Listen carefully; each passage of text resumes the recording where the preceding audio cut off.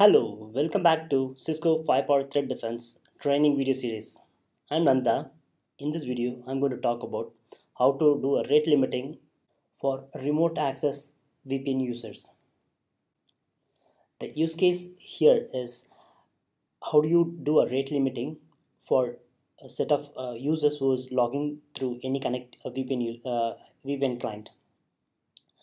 For this demonstration, I have a 5-power threat defense, which is 621 running on 5-power 2130 and a FMC, and I have an I server which has a user 1, 2, and 3 for identity purpose. The user 1 belongs to IT group, and user 2 belongs to HR group, and user 3 is a generic user. The use case here that I'm going to demonstrate is if I user 1 who is part of IT group logs uses AnyConnect VPN, then he should get 4 Mbps of data transfer. Whereas if a user 2 who is part of HR group connects using AnyConnect, you should be able to get a data transfer rate of 2 Mbps. I have this setup already configured. I have already configured 5-power threat defense, and I have a outside PC which already has an AnyConnect. I've already configured a remote access VPN on this 5-power threat defense. If you want to know how to configure 5-power remote access VPN on 5-power threat defense, you could check my video on YouTube on AnyConnect Remote Access VPN on 5-power threat defense with FMC. So here, as I said, I already have created a VPN on 5.2130. The policy is already defined and then deployed to the device. All we have to do is just go ahead and test. So here we are in the outside host. Let's connect AnyConnect VPN and then check the connectivity. Data transfer file rate before configuring quality of service.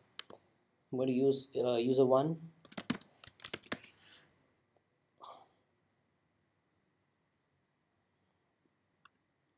AnyConnect is established, so let's do a ping test. So I'm able to ping the internal host. I'm going to do an FTP to the internal host and then do a file transfer. So here I have a file which is of 46 MB. Let's transfer the file and check how fast we are able to download without quality of service.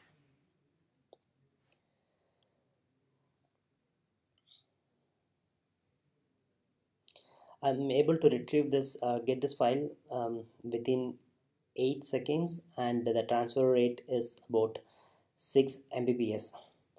Okay, let me quit the FTP, disconnect the VPN, and then enable quality of service. So in order to enable the quality of service, you have this option under the device. Here I have already created a quality of service policy.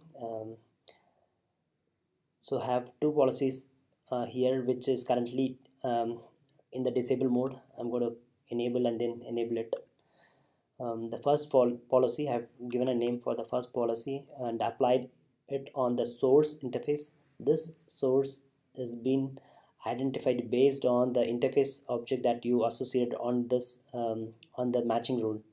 Here I have pointed to an outside zone, which is nothing but FTD's outside interface. So this quality of service is being applied on outside interface, and then I have set the rate limit at 16 megabit per second, which is 4 Mbps.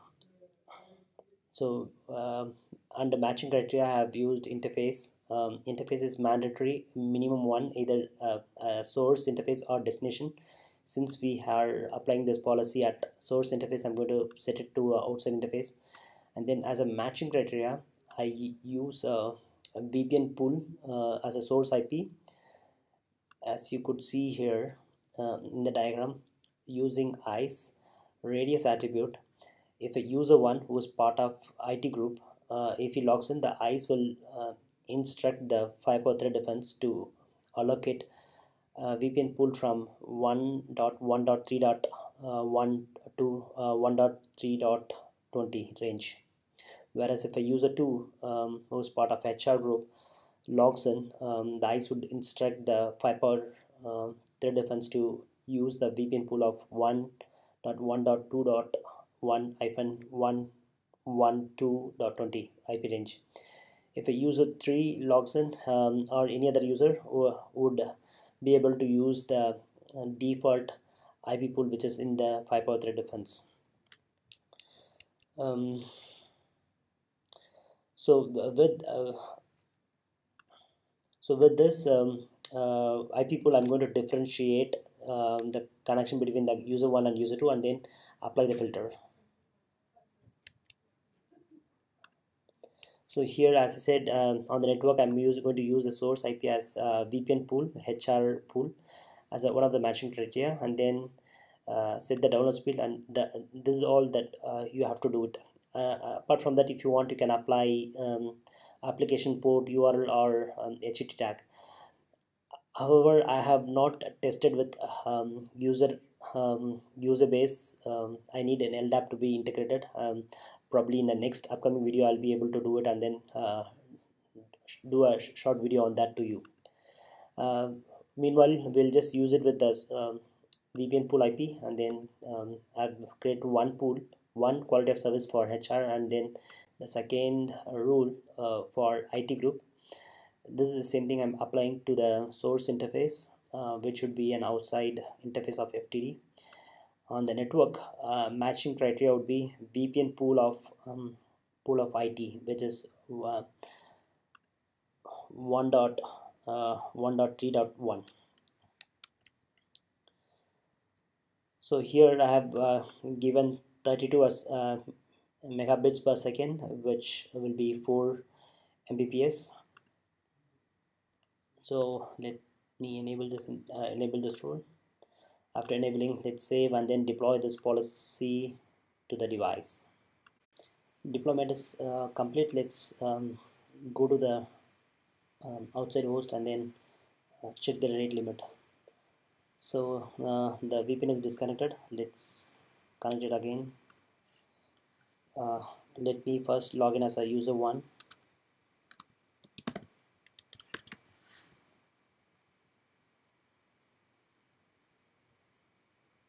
We have connected. Let's do a quick. So ping is successful. Let's do a FTP to the box. So I'm able to log in, FTP to the inside host. There's again I'm going to retrieve the same file.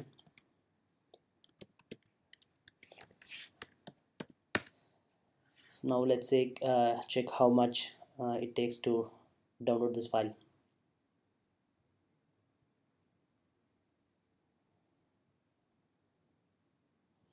So it took about 11 seconds, and the transfer rate is around 4 Mbps, whereas without quality of service we saw that transfer rate was about 6 Mbps.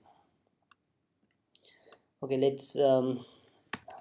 let's see what is the transfer rate when we use user 2 who is part of HR group. Ideally we should get about 2 meg per second.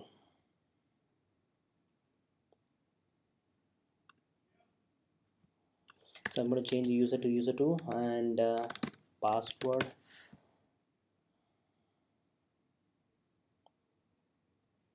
Once connected, let's check if they have got a different IP pool. Yes. Can we ping the mission inside? Yes. Then let's do the FTP. Logged in. Let's get the file.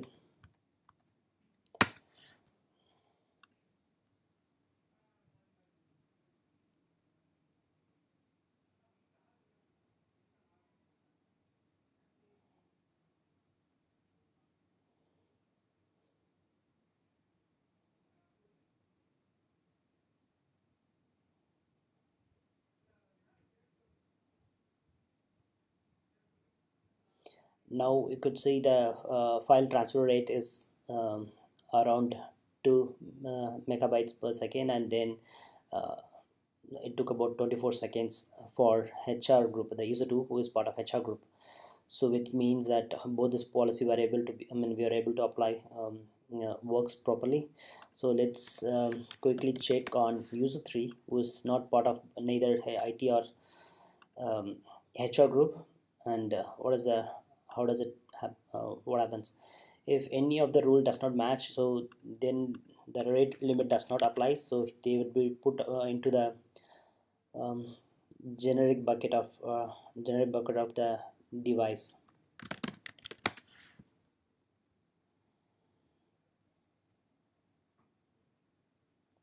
So user 3 has logged in, and hopefully he should get a different IP range. Yes, uh, do an FTP.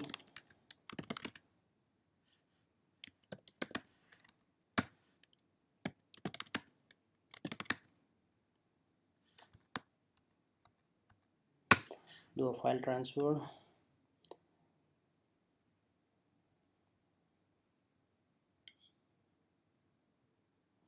Yes, it is about 8 seconds to transfer the file, which is about 6 megabyte mbps for file transfer. This is without this user did not get applied quality of rate limiting. With this, we have come to the end of this video. I hope this video is informative. Hope you to see you soon in next video. Thank you.